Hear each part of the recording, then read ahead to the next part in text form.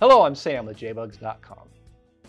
We just finished up installing all the front steering, suspension, and brakes on our Eurolook Super Beetle. And to finish up the steering, we're going to get the steering column rebuilt and reinstalled. I disassembled, cleaned, and painted the column at home. And now at our bench, we start the reassembly by installing the greased lower steering shaft needle bearing into the column tube. Then we slide the steering shaft in to make sure the bearing is seated, and the lower tube seal is pushed onto the end of the tube to keep the bearing in place. The shaft is removed, and then the column tube is pushed into the upper steering column housing. The tube needs to be pressed in until the notches for the steering column lock in the tube and the housing line up. The spring-loaded lock sticks through the housing and inserts into the locked grooves on the shaft when the ignition key is removed. Next, we'll install the original steering column bushing and the upper steering column bearing onto the shaft, and tap the bearing into place onto the bushing. The shaft is slid back into the housing. We pull off the lower boot for a moment, slide on the upper steering column boot, and then reinstall the lower boot. The snap ring for the upper bearing is installed and seated with the mallet and small screwdriver. The steering shaft spacer is slid over the shaft and held in place with the circlip. Then for safekeeping, we temporarily install the steering wheel nut and washer. The clamp bolt for the upper column housing is threaded into place. Then we get to work on assembling the ignition switch assembly.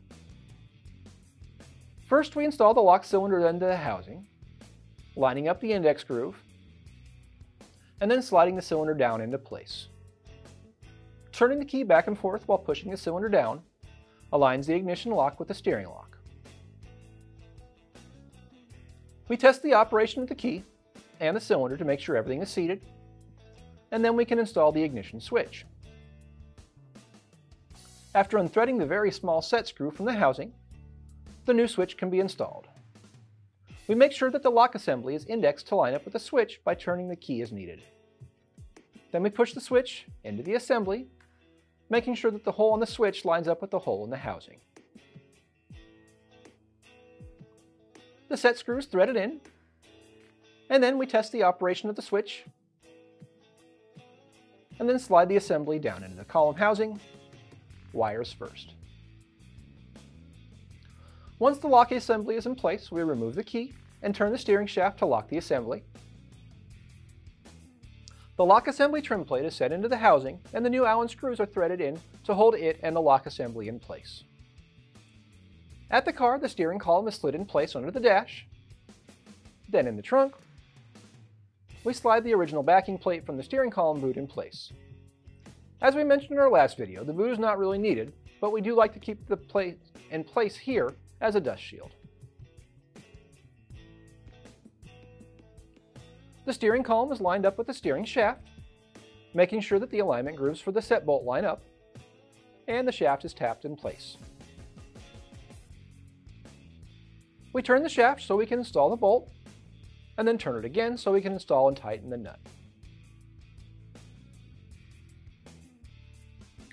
Inside the car, under the dash, the column housing bolts are threaded in to hold the housing in place. We don't tighten them down all the way, as we're going to have to drop the column later when we install the dash. We remove the steering wheel nut and washer and slide on a temporary steering wheel we had lying around and reinstall the nut and washer. The front of the car is finally lowered back down to the ground, and we can get on to the next step. Until then, make sure to click the like button below, follow us if you haven't already, and when you need parts or accessories for your vintage VW, steer over to JBugs.com.